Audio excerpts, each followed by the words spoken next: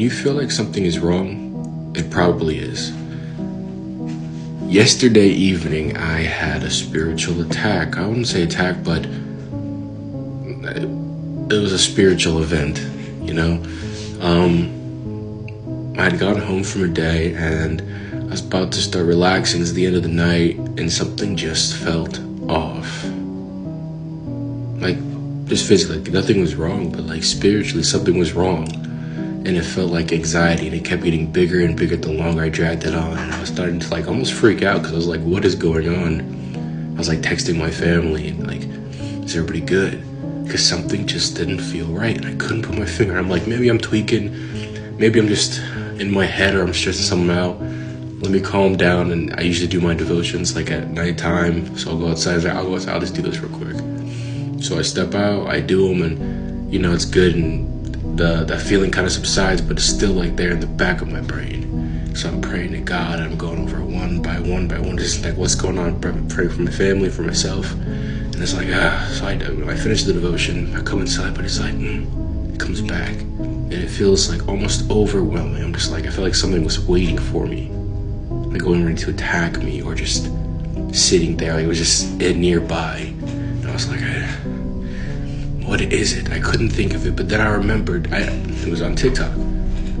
It was talking about monitoring spirits, which are, you know, spirits or demons that observe you and get information on you so they can use it against you in the future. And I was like, maybe it's that.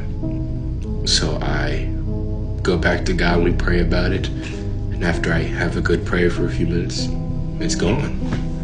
Not only is like the feeling, but like the watching, like everything, the peace in my heart was just there. I felt nothing but peace.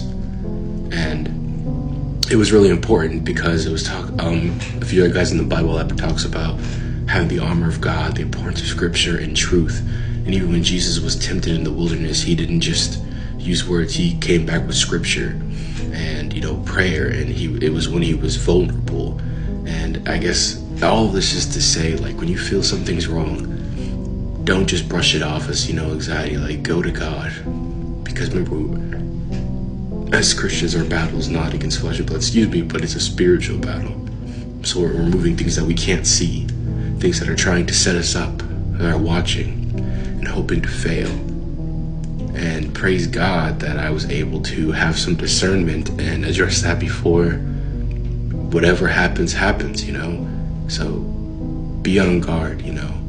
Equip the full armor of God. I think that's one of my devotions right now, and it was just really prevalent about being discernment, being yoked in the spirit, having that spiritual awareness to just tell. And I'm thankful I am, because it just shows progress and growth. But I say that to somebody else too.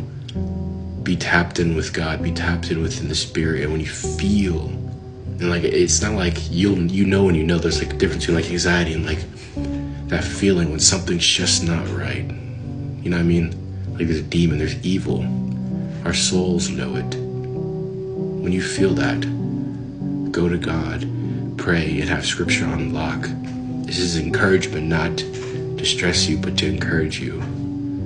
I haven't posted back here in a while, so I hope this helps. You enjoy the rest of your now morning.